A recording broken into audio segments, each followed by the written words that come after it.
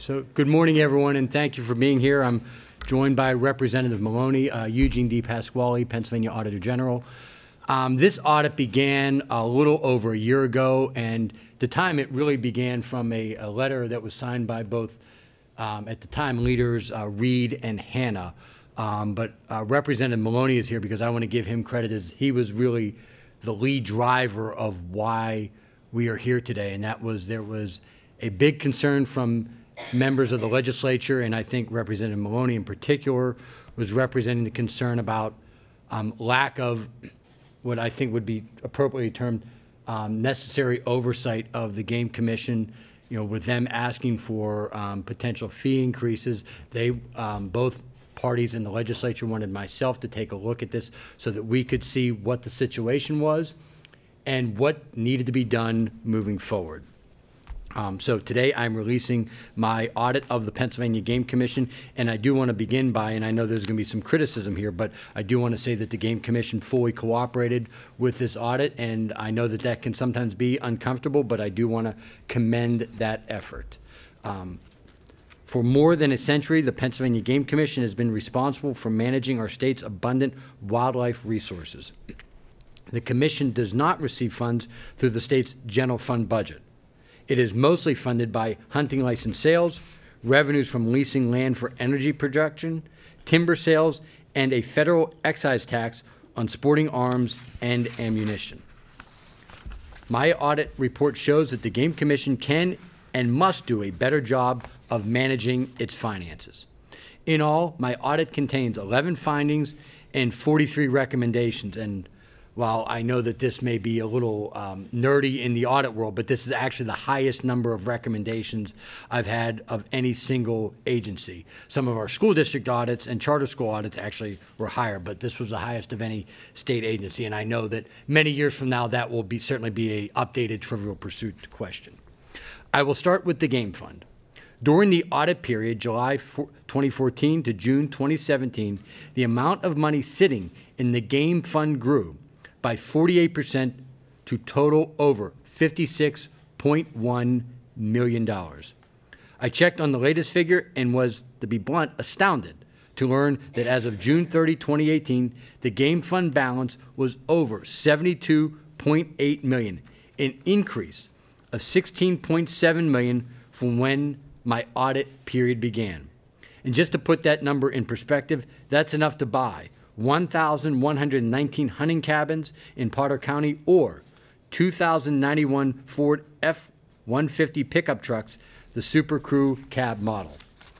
The Game Commission is sitting on $72.8 million in the Game Fund and says it cannot factor that money into its budget decisions. And as someone who has followed my school district audits know, I do support any government entity, just like any personal finances, of having some type of reserve. I do believe, though, that there comes a point where a fund can either be too high unless it is earmarked for specific items. The Game Commission says it owes it to the nearly 1 million hunters who buy a license each year to ensure that it is considering all available funds when developing its available budget.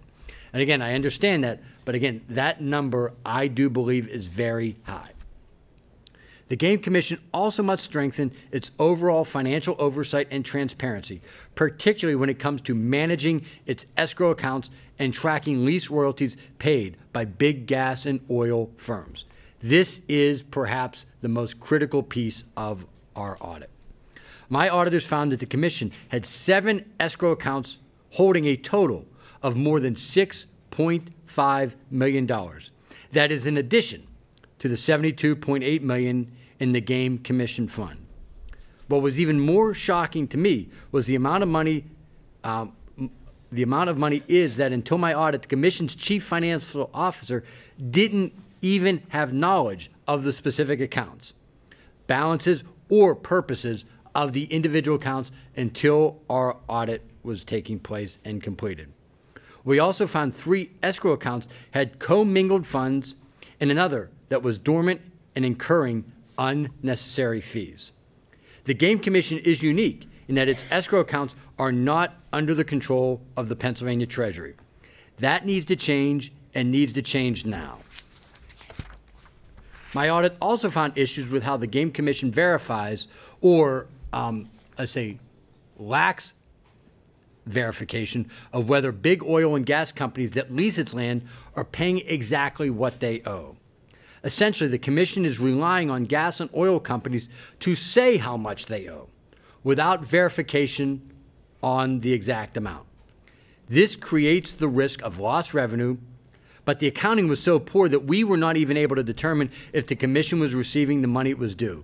So basically, the Commission is asking oil and gas companies what they owe. The oil and gas companies send an amount, and then there's no verification to find out if that is the true amount. I find the lack of fiscal controls and financial controls to be particularly troubling at a time when oil and gas royalty revenues doubled, rising from $9.3 million in 2015 to $19.2 million in 2017. My team found that the Commission never levied interest penalties or on delinquent payments. It also did not bother to check the royalty payments against the annual production reports the companies submit to the Department of Environmental Protection. So there is plenty of ability out there to make sure or to actually get what the verified amount should be, and the Game Commission never once did it. That simple extra step could have provided an extra layer of accountability for these oil and gas companies.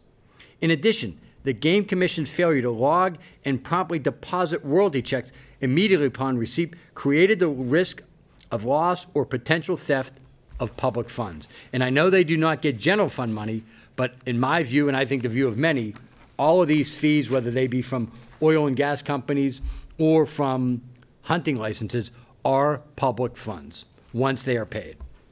In fact, auditors found instances where checks were deposited several weeks after they were stamped received. In one case, the check wasn't deposited for 63 days.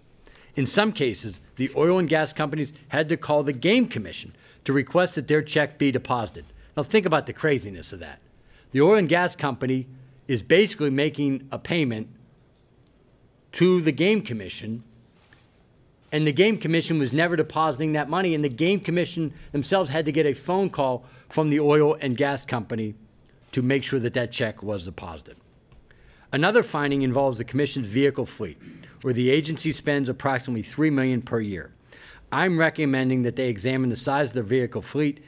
I do believe that there are potential savings there, but I also want to point out, and I recognize the Commission, similar to other outdoor agencies like Department of Conservation and Natural Resources, Environmental Protection, et cetera, that there are nuances with the Game Commission of why they do need some of these vehicles more so than many state agencies. So I want to point out that while we want them to continue to look and monitor for potential savings, I also recognize that there is a unique difference there similar to other outdoor agencies. So I want to make it clear that they should try to do a better job, but this is not an agency where they should be trying to eliminate their fleet, because there's public safety involved in just territory where they need to get to that is not like most state agencies.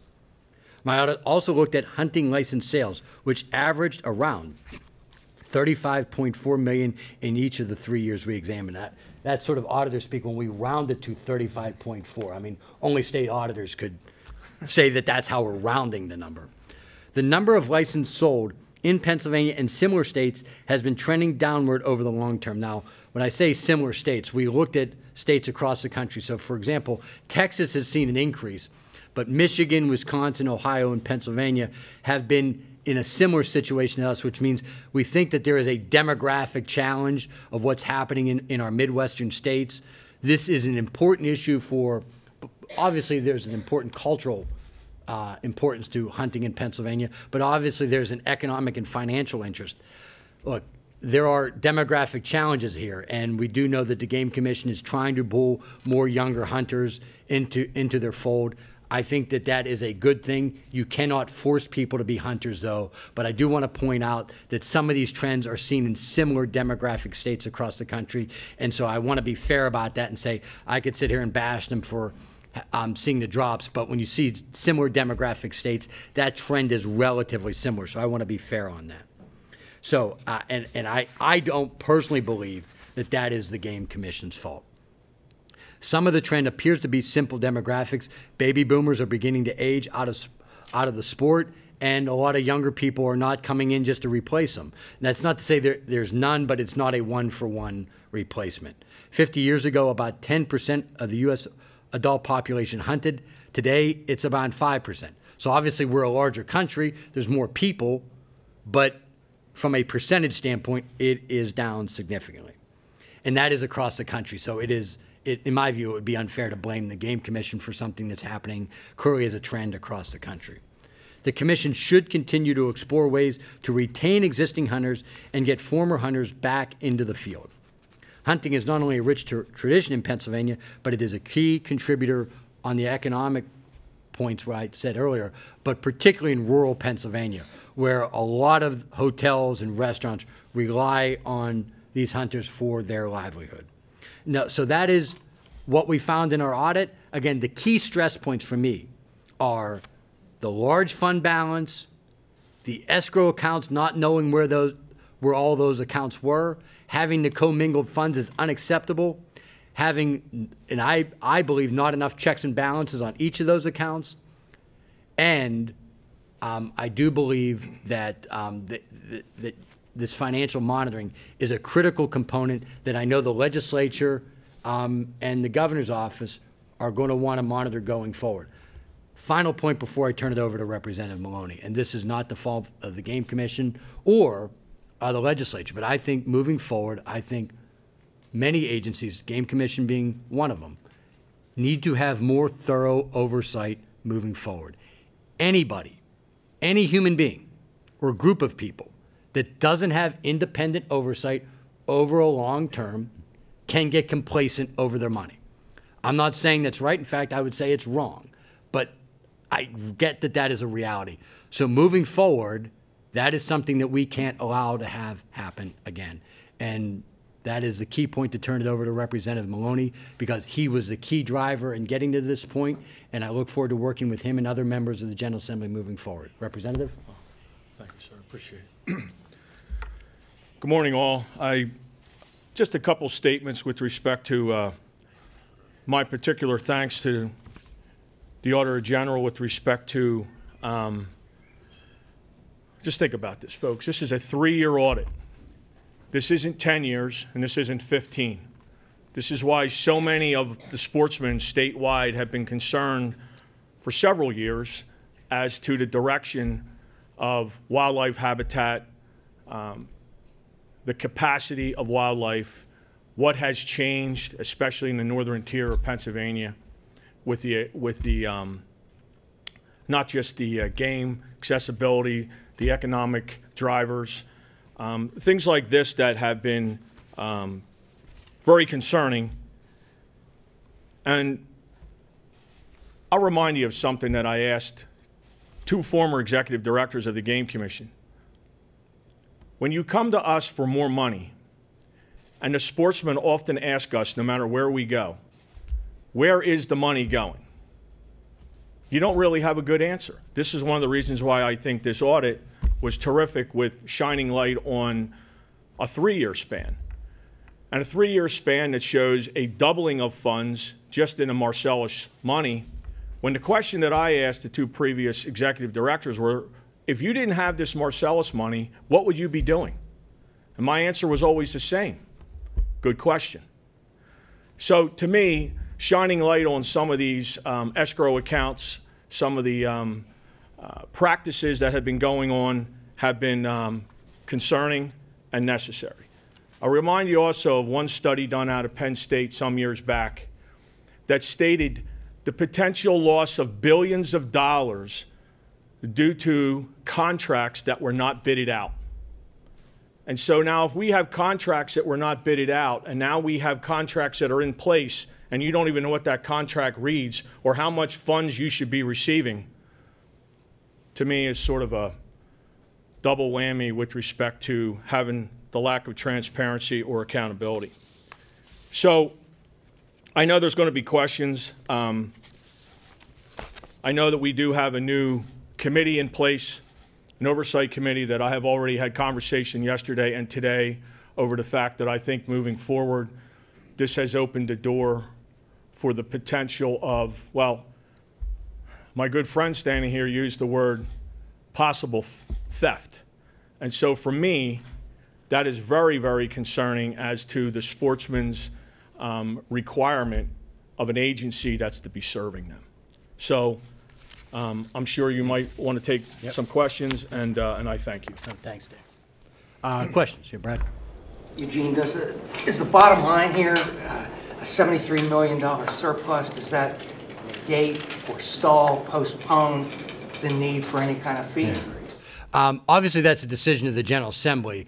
I would be hard-pressed at this point to support any type of fee increases until I was confident that all of these funds were better managed and that there was a real game plan for that $73 million. After that, then it's up to the General Assembly. But at this point, I would not be recommending that. Sir, I noticed several references on your press release here to the economic spinoff from hunting. Did you do come to any conclusions relative to the current push to try to remove the ban on Sunday hunting and the effects that would have on sales of hunting licenses? We didn't talk about that specifically in the audit because that's something that it's hard to predict. Something we tend to see what's happened and analyze what happened. I am concerned about how that would play economically moving forward. That's just me speaking to you as you know, as a Pennsylvanian. I am concerned about that. I think that there should be a lot more discussion and study on that, because if it is truly a negative ramification economically, it could be devastating to families and the rural northern tier of Pennsylvania's economy. But that was not part of the audit for a very specific reason, is that we didn't have specific data that we could look at and verify. Thank you. You mentioned, so the escrow accounts are not in Treasury, correct? And that's unique. Can that be addressed through legislative action? Can the Game Commission, can that be done unilaterally? How does that work, and how could that change going forward? Look, it could happen one of two ways. I think the Game Commission could just agree to have that happen, or it could happen legislatively. I think either one of those could happen. My biggest priority right now is making sure that each of those accounts have more transparency, that the staff has a better understanding of what their purpose is, and if there are any of those accounts aren't necessary anymore, let's get rid of them. Because when you have those 7 accounts and you only have one person responsible for the oversight of them, and some of the staff didn't even know that they existed, that to me seems like it's a recipe for disaster. Has the Game Commission been responsive? Do you think they're going to implement the majority of these? I want to be fair to them. Certainly, as I said before, they were entirely cooperative during the audit. They agreed with practically all the recommendations. But as we've seen before, time will tell. And I do think that this is where the General Assembly comes in, because I know that there is, let's just say, strong bipartisan concern on these findings. We've had dialogue with legislators across the state today, and I do think that there's going to be a significantly more discussions moving forward. Does the Fish and Boat Commission have escrow accounts, and are they managed by the Pennsylvania Treasury?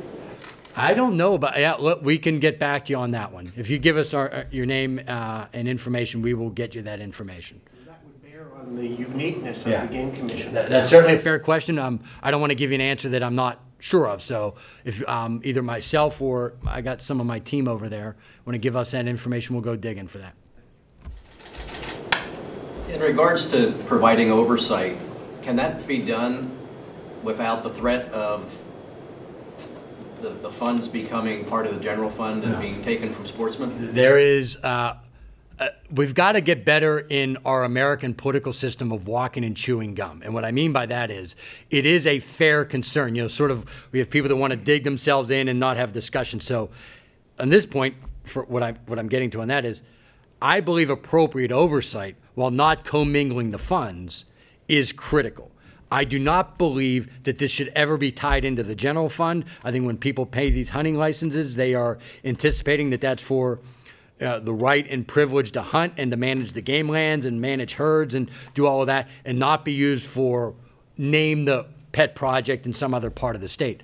Having said that, I do also believe that once the fees and fines are paid, they are public funds, which means we as public officials, and I think the public at large in Pennsylvania, have the right to expect that they are spent for the purposes that they are designed for. So I think we've got to find that right balance, which it cannot be utilized for any general fund purposes, but also making sure that it is secure in going where it's supposed to go. Yeah, we don't want another Social Security. There's no question about that. Yeah, absolutely. Yeah, that's a good question. Yeah, and that's a good point. I certainly would not ever suggest or want that. I think as a sportsman, I think one of the things that's unique about Pennsylvania is that we take tremendous pride in our heritage and tradition. And I believe that what the sportsmen have been responsible for producing should stay with the sportsmen, and it should not be in the general fund in any way, shape, or form. I will remind you that the difference between game land and state forest land is the fact that that's hunter's land, as I would always call it, sportsman's land. And I believe that's the intent. I believe that's how it should stay. I just believe that the oversight and possibly the council or whatever that could be put in place to provide the mission to be always followed. And I think that's the point here. And I know some of the question, I know what your question was earlier, but I will also state something with respect to the sportsman's impact as per one particular day of the week or the weekend or whatever. I just remind you that, and I know you're aware of this, but there was several studies done and surveys done on hunters and sportsmen going afield depending on what holiday and whatnot. And that Saturday opening snafu was an exact example of the disregard for the sportsman. That was probably an 80% no, don't do it, and it was done anyway. So I think it's a good example of why we need to be focused on what is the mission and who are the people that we should be serving. And like I've done since I came here, I've had a piece of legislation to make hunter safety course available statewide so that those kids who would never see that opportunity would say, wow, I didn't know this was here in Pennsylvania. So, good question. Thank you, guys. On behalf of the Pennsylvania Federation of Sportsmen and Conservationists, that would be our biggest concern, is that if this oversight would somehow expose those sportsmen's funds, we would not support that. And you would be 100% correct. And again, Representative will speak from the legislative side, but I would be very vocal as the Auditor General not being okay with that. I appreciate that. Thank you. Could you give us an idea of the amount of delinquent payments we're talking about and what the potential is in interest payment penalties that could have been levied on that? I don't feel confident giving the number because the accounting processes were so poor. So I think this is where some of my team are pulling out their defibrillator, hoping I don't give a number because that number cannot be verified. But let's put it this, we are 100% confident that there were delinquent payments and there was interest that would have been owed, and it would not have been insignificant. And also the same question on the escrow accounts. Any idea of the universe there? How much money are we talking about? We're talking, I want to make sure I understand correctly. 7 escrow accounts. Yeah. That they didn't even know. Oh, yeah. Officer didn't know. Some of those were relatively small dollars. We're talking in the low $100,000, tens of thousands. Again, I know that's a lot of money, but relatively speaking, it wasn't high. Our biggest concern was that they didn't have the appropriate controls on that money, that there would only be one person in charge of depositing the check or approving a check. That is not, in my world, and I think I speak for most of us, even if you're running sort of the local Little League, you almost always rely on 2 checks before something gets purchased. And the idea that you would even have $10,000 vulnerable with only 1 signature, to me, is unacceptable.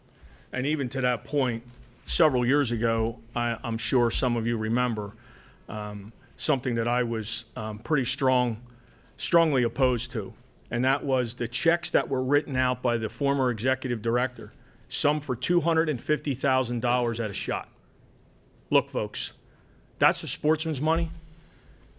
And how would we really determine who should be writing out those checks? And at that time, those commissioners had to put a halt to it because basically they were complicit to allowing that executive director to write those checks out for $250,000. So I think it's a good point, good question. Were any of the escrow accounts over $1 million? Oh, yes, yes. I believe there was two. I believe there were two of them. Is that correct? We'll get you the exact amount, but there was at least one of them But the total was about 6.5 million. So just by, and I know two of them were relatively low. So just by the odds of it, one of them was going to be at least $1 million. But I think it was two. But please don't hold me that. We're gonna get that information for you. So you're suggesting that the treasurer take over oversight of this escrow account.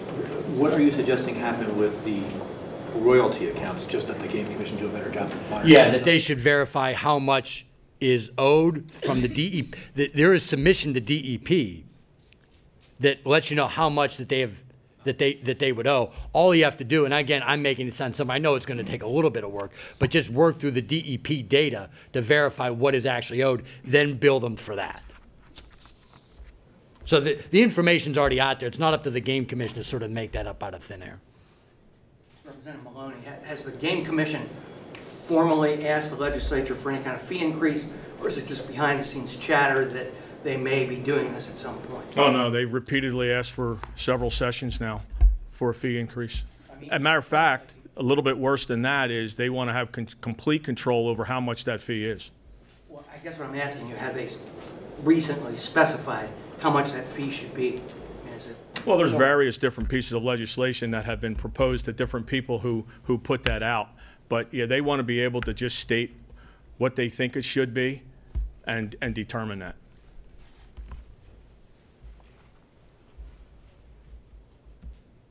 Any other questions? With the Game Commission oversight of these funds and the oil and gas royalties, in your estimation, from what you've seen, require additional employees at the Game Commission? I don't think so. They have the employees? I believe that look, they may disagree with this, but I believe they have sufficient staff. Again, if I was suggesting that they had to determine the amount of oil and gas pulled from the ground themselves, that's a different issue. But I think, DEP already gets the data from the company, so verifying that information, I don't believe that requires any additional staff. And having just one person in charge of approving a check, find someone who's credible and authentic and trustworthy and make them the second person on the check. Again, I've been involved in youth sports from the time, there isn't a single organization that I know of anymore that allows one person to just sign off on money. I'm talking about, I coach American Legion baseball. I can't buy baseballs without two people signing off on that. And again, I'm not complaining about that. That's just because it's not my money.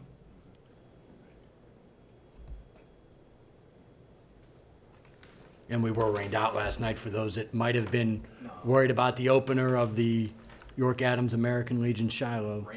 Yeah, I know. It was shocking that we didn't have the kids out there in the tornado watch last night. I mean, where is the pride anymore? Any other questions? If not, everyone, thank you. Have a great day.